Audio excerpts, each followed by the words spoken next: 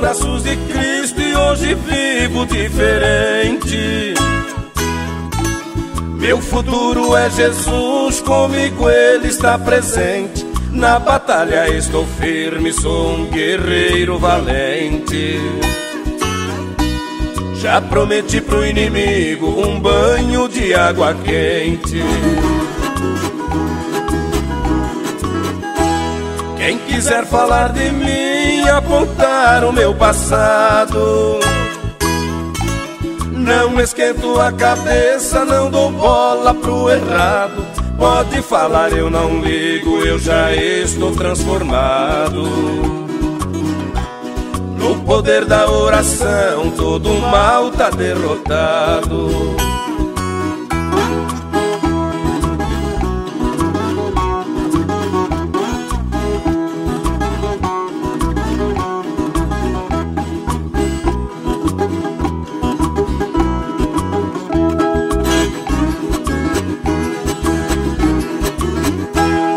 Eu era um desordeiro quando seguia o mundo. Eu vivia na mentira, fui o maior vagabundo. Eu batia e apanhava, brigava em um segundo. Nas ondas do mar da vida eu nadava para o fundo. No jogo e na bebida eu era bem viciado. Eu usava na cintura um revólver carregado. Perto da delegacia briguei com o delegado, mas tive que me esconder no mato escuro e bem fechado.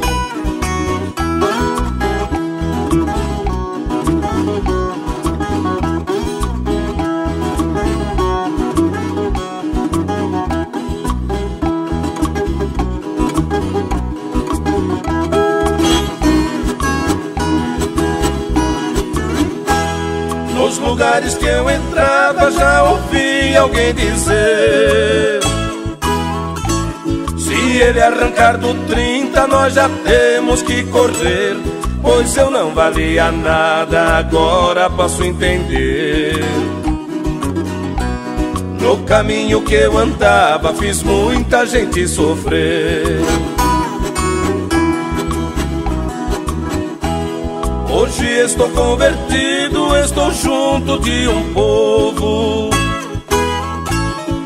povo que serve a Deus, que é nascido de novo. Tudo que peço a Jesus, Ele me manda em dobro. Meu passado está morto, eis que tudo se fez novo.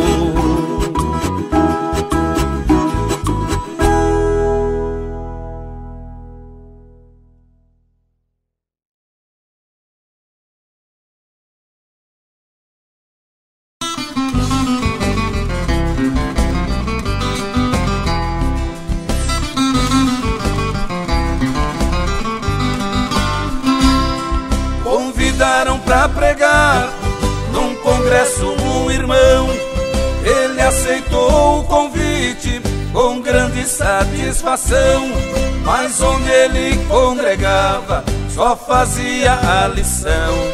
Mas era servo de Deus e vivia em oração. Agora ele pedia a Jesus sabedoria, como foi com Salomão.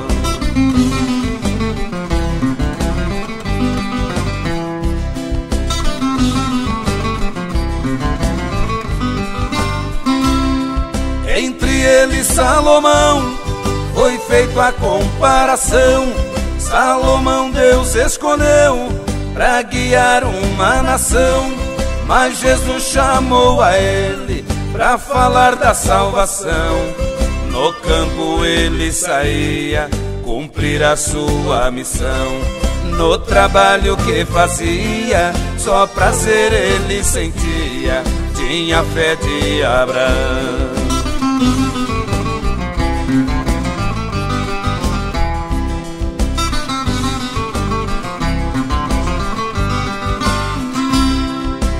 já chegando na festa, conforme tinha marcado, sabendo que o povo espera um pregador afamado. Mas ele tinha certeza que Deus estava do seu lado. Tranquilo ele esperava de ser ele apresentado. Vai cair fogo da glória ao chegar a minha hora de entregar o recado.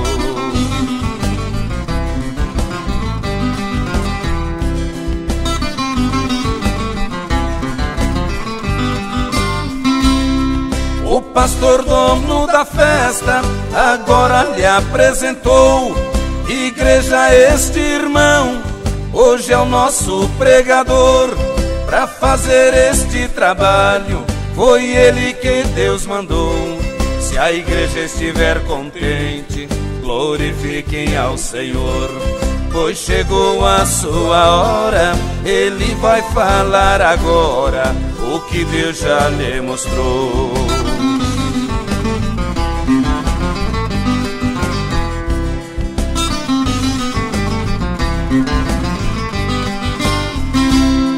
Para aquela multidão, com paciência falava. Quem conhecia o irmão, admirado ficava. Todos prestavam atenção na mensagem que pregava. Com dom de revelação, milagres Deus operava. Foi um trabalho aprovado, veja só o resultado. Jesus salvou muitas almas.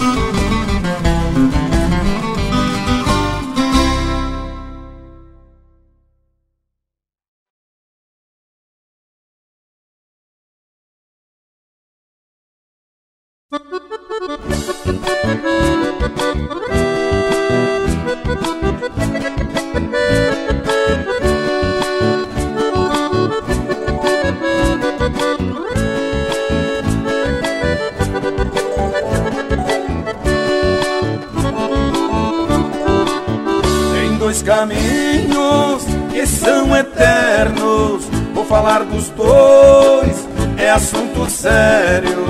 Quem quiser ouvir, preste atenção. O caminho estreito vai para o céu, o caminho largo para a perdição. É Jesus aqui, é Jesus ali, no caminho dele não vou sair. Vou perseverar até o fim. Estou convidado, quero partir, habitar para sempre lá no porvir.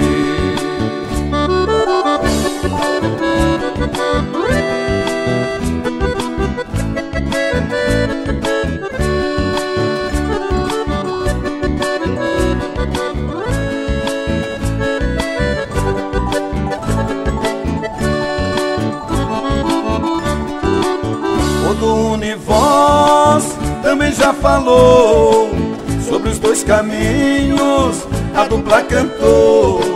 50% é que vai subir junto com Jesus, habitar para sempre lá no porvir. Estarão no campo, dois a trabalhar, um será levado, outro vai ficar. Estarão no leito, dormindo em seu lar, um será levado, outro deixado. Pode conferir que na Bíblia está.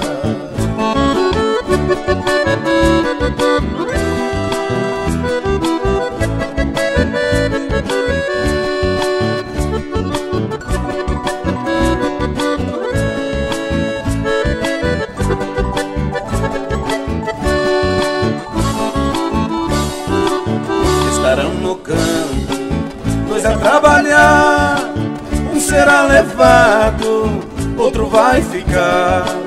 Estarão no leito, dormindo em seu lar, um será levado, outro deixado. Pode conferir que na Bíblia está. É Jesus aqui, é Jesus ali, do caminho dele não vou sair. Vou perseverar até o fim. estou convidado, quero partir, habitar para sempre lá no porvir. Habitar para sempre lá no porvir. Habitar para sempre lá no porvir. Habitar para sempre lá no porvir. Habitar para sempre lá no porvir.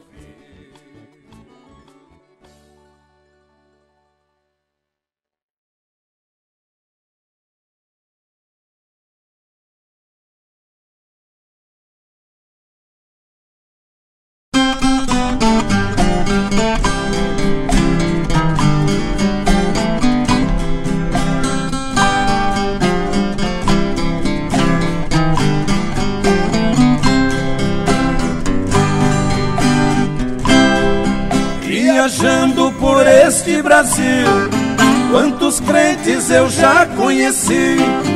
Já cantei em várias igrejas e eu quero cantar hoje aqui. Com prazer eu louvo a Jesus, seu poder já começo a sentir. Com certeza aqui neste culto, sobre a igreja o fogo vai cair. Nos lugares que eu já passei, eu muito ensinei, mas também aprendi. Foi ouvindo a palavra de Deus que aceitei Jesus e me converti.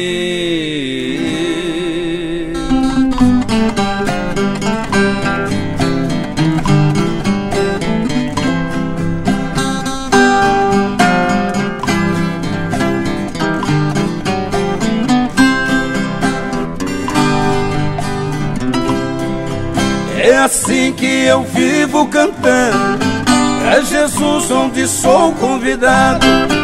Eu não canto para fazer fama, mas meus versos são bem ensaiados.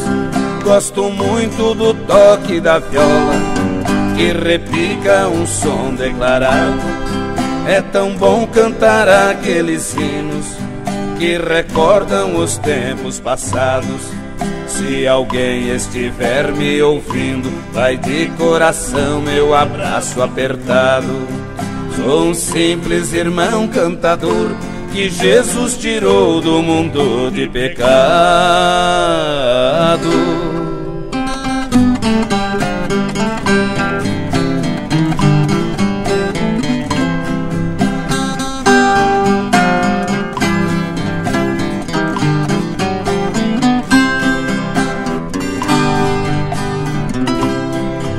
Estes versos vou falar de Deus, que criou este mundo tão grande.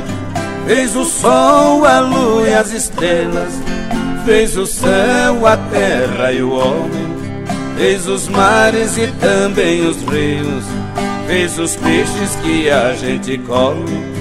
Fez as plantas e também as aves, alimentos para a nossa fome. Deus criou também os animais, fez do barro um boneco e assim fez o homem. E também ele teve seu filho, chamado Jesus, e é santo o seu nome.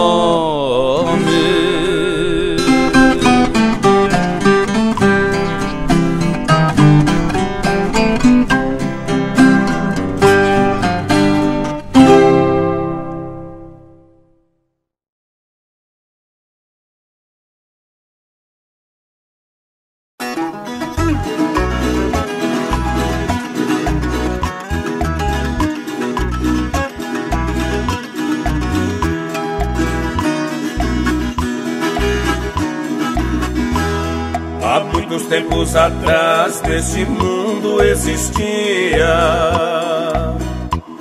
um sujeito desumano que ser rei ele queria. Quando soube da notícia que Jesus Cristo nascia, ele ficou furioso, começou a covardia. Mandou matar as crianças que neste ano nascia.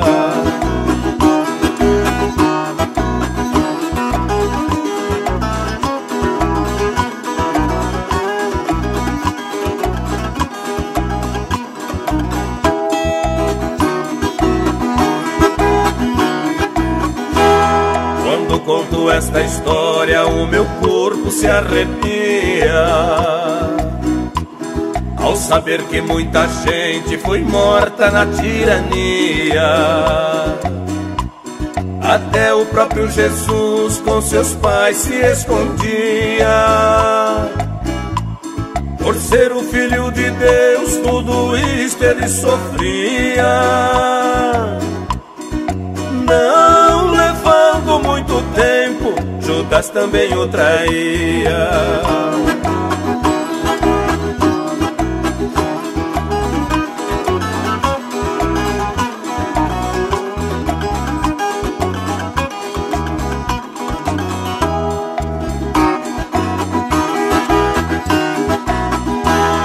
Depois dele ser traído, também preso ele ia nas mãos daqueles soldados que faziam zombaria.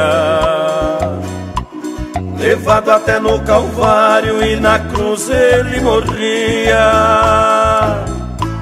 para pagar os pecados que a ele não pertencia. Ninguém pôde fazer nada, nem mesmo sua mãe Maria.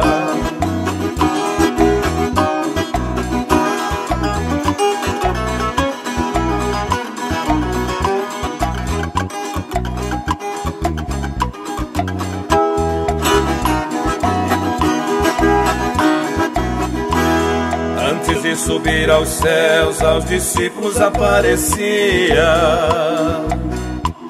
não vou deixar vocês órfãos, é assim que ele dizia. Eu vou preparar morada e voltarei aqui um dia para levar minha igreja, foi palavra do Messias. Creiam nisto, meus irmãos, pois Jesus nunca mentia.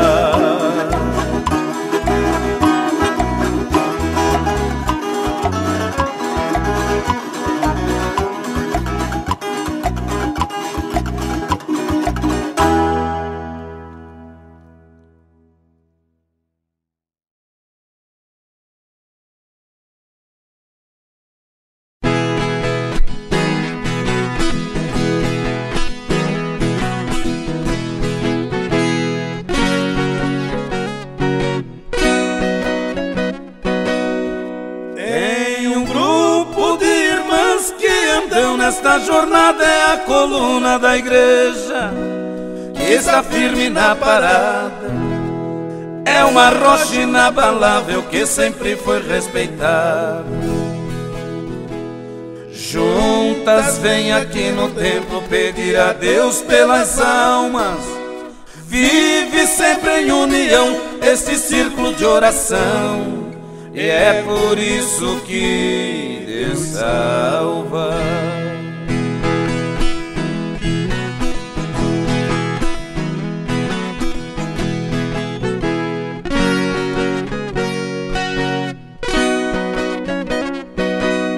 Cada irmã deste grupo é grande seu coração. Se alguém está caído, elas estendem as mãos. Lembrando de quem precisa, elas repartem o pão. Pelas frias madrugadas busca Deus em oração, pra que guarde o presidente e os governos que estão dirigindo este país e o destino da nação.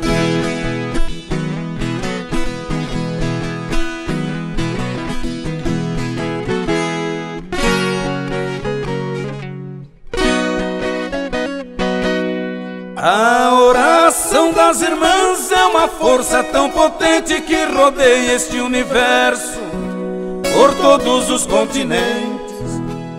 Onde este grupo vai, Jesus está bem presente. Visitam os hospitais e oram pelos doentes. A enfermidade sara e o enfermo sai contente. É o poder da oração e da fé que elas sentem.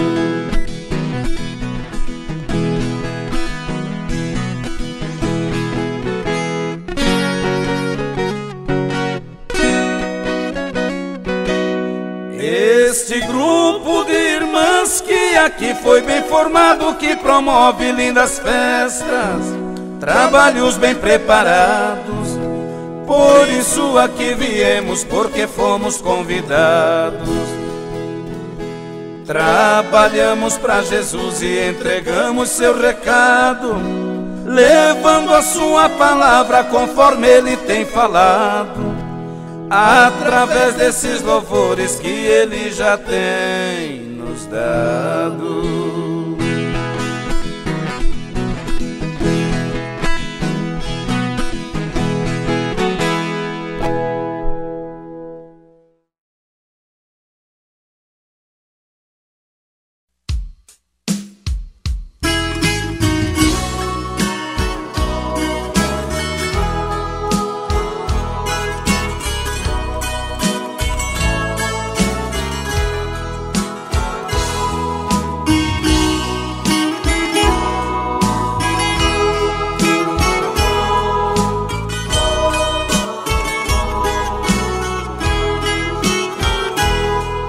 Jesus, eu estou aqui orando, contigo eu estou falando, porque preciso de ti.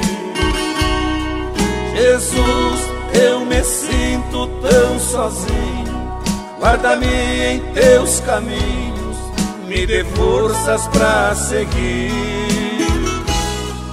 Jesus, um dia tu me chamou, transformou a minha vida, no seu sangue me lavou. Jesus, em tudo eu fui errado, eu falhei contra ti e sou culpado, mas te implorando, de joelho aqui estou. Só Jesus, é só Jesus a quem posso recorrer. Distante dele já não posso mais viver, pertinho dele pra sempre eu quero ficar. Só Jesus, é só Jesus, o grande amigo fiel. Ele é o caminho que nos leva para o céu, e sei que em breve com ele eu irei morar.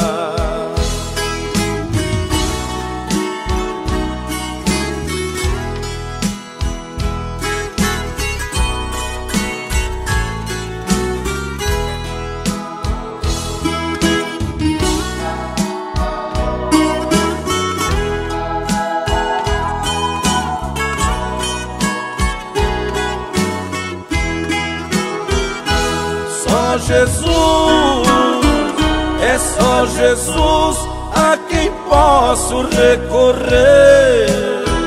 Distante dele já não posso mais viver, pertinho dele pra sempre eu quero ficar. Só Jesus, é só Jesus, o grande amigo fiel.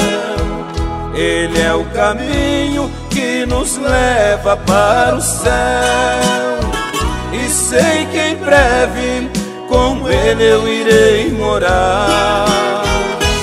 Só Jesus, é só Jesus, o grande amigo fiel. Ele é o caminho que nos leva para o céu, e sei que em breve com ele eu irei morar.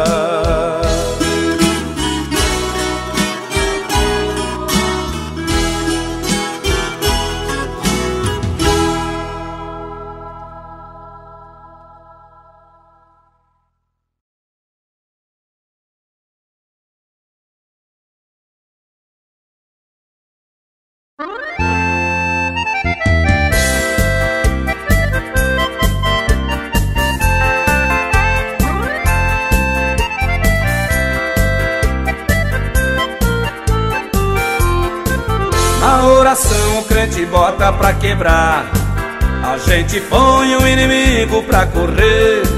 O crente joga fogo na bicharada, sapeca o que estraga o fruto que vai colher. A bicharada está voando por aí, tá arrumando um lugarzinho pra ficar.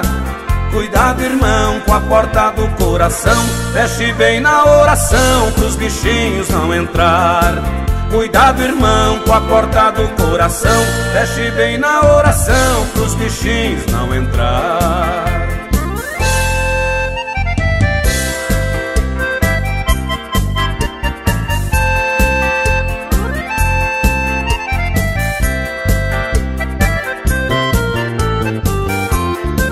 Se a bicharada se apossar do coração, vai ser difícil de expulsar o pavão.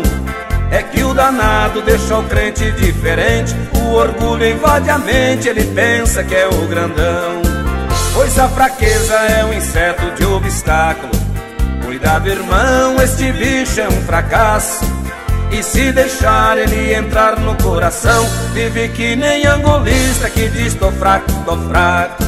E se deixar ele entrar no coração, vive que nem angolista que diz tô fraco, tô fraco.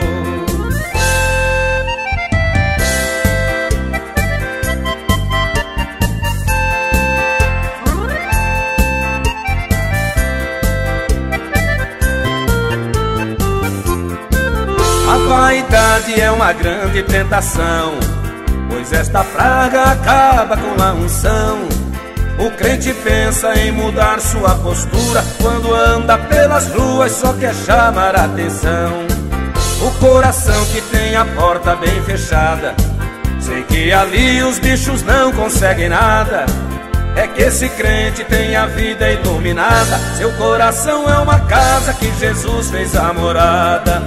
É que esse crente tem a vida iluminada, seu coração é uma casa que Jesus fez a morada. É que esse crente tem a vida iluminada, seu coração é uma casa que Jesus fez a morada.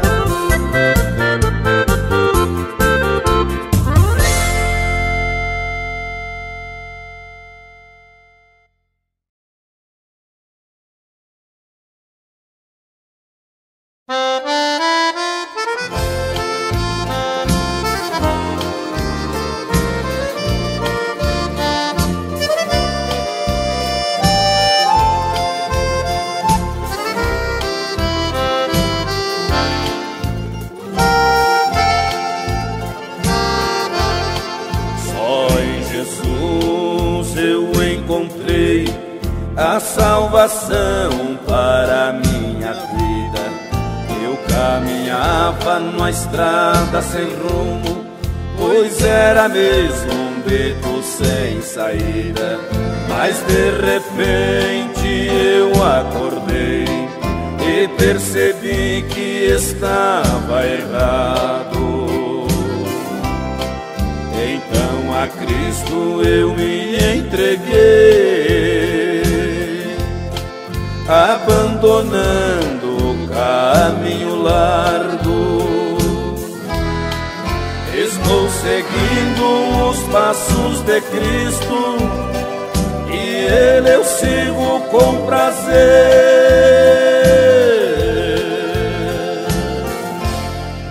Sei que sou um dos escolhidos quando nas nuvens Ele aparecer.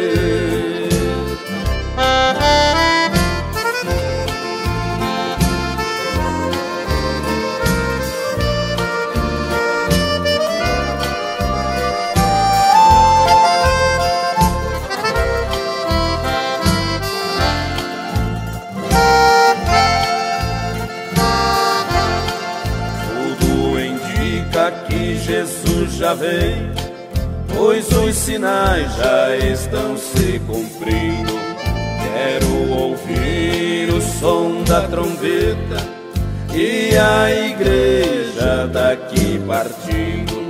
Vão se encontrar com Cristo nas nuvens e para o céu com os anjos subindo. Eterno eternamente habitarão na glória,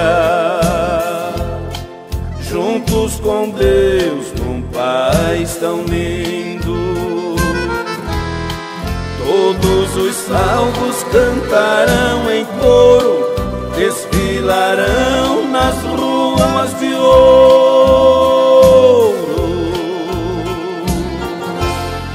desfrutarão do grande tesouro, cearão à mesa ao lado do Cordeiro. Estou seguindo os passos de Cristo, e Ele eu sigo com prazer.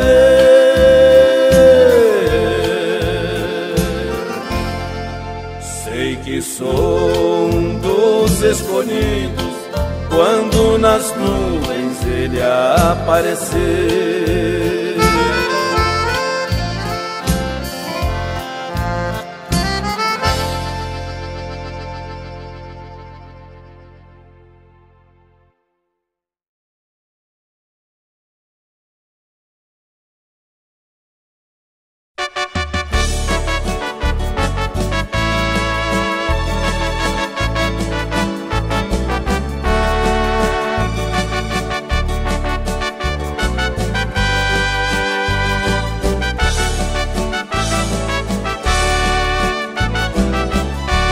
Já quebrei a cara, eu já fiz de tudo, fiquei à deriva, perdido no mundo. No mar desta vida, meu barco vagava, sobre ondas bravas, seguia sem rumo.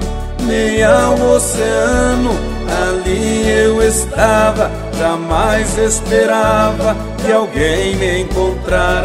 E as profundezas me apavoravam, e dentro do barco sozinho eu estava, e a qualquer momento podia afundar. A força do vento soprava tão forte, me causando medo, me pus a chorar, e no desespero clamei por socorro, que alguém ali fosse me buscar. E na tempestade tinha vindo um anjo em minha direção, me trazendo forças, me estendendo as mãos, acalmando as ondas bravas do mar. Pois era Jesus que estava ali, andando por cima das águas do mar. Ele apareceu e disse: meu filho, eu estou aqui e vim te ajudar. Ouvi seu clamor, contemplei as lágrimas da sua aflição, avistei seu barco na imensidão. Não temas, meu filho, hoje eu vim te salvar.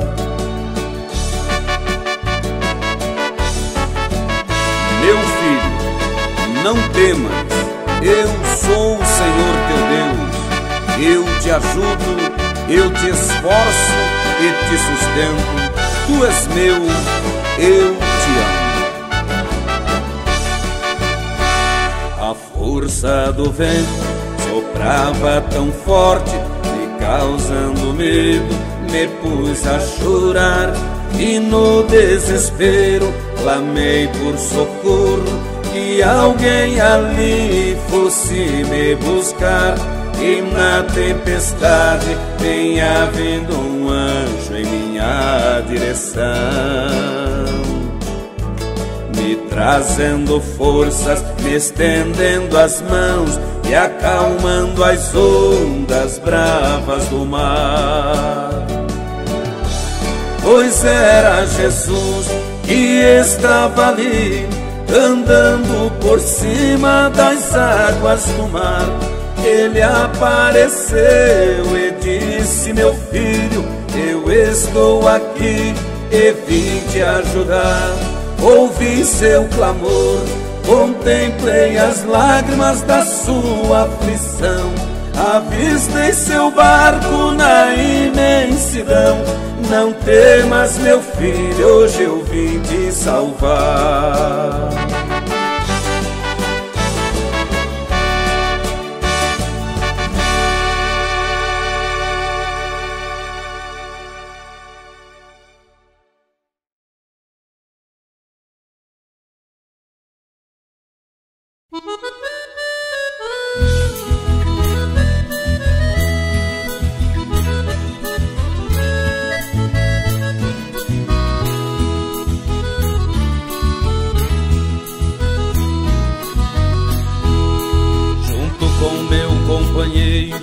Num lugar fomos cantar, foi lá pras bandas do norte, no sertão do Ceará. Contando o que a gente viu, não dá pra imaginar. Quando lá fomos chegando, fomos encontrando gente, tendo no rosto o pranto, quantas tristezas elas sentem. De fome e sede no norte, vai morrendo os inocentes.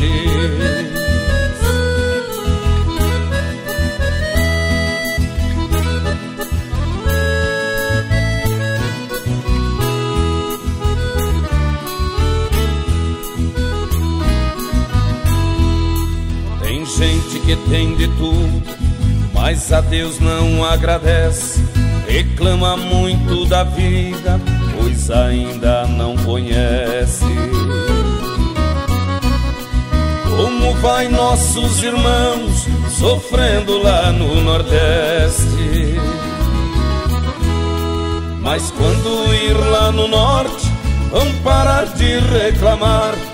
Vão ver com seus próprios olhos muitas mãezinhas chorar, ouvindo o filho pedir, sem ter nada pra lhe dar.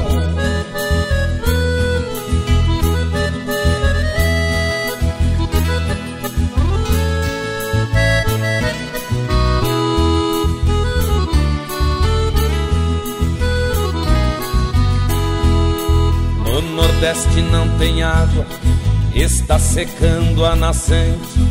O clima é de calor, é só verão muito quente. A invernada não tem pasto, o gado morre doente. Aonde corre a água, hoje levanta a poeira. A floresta que era verde, secou o pé de figueira. As lavouras que existiam se foram com a sequeira.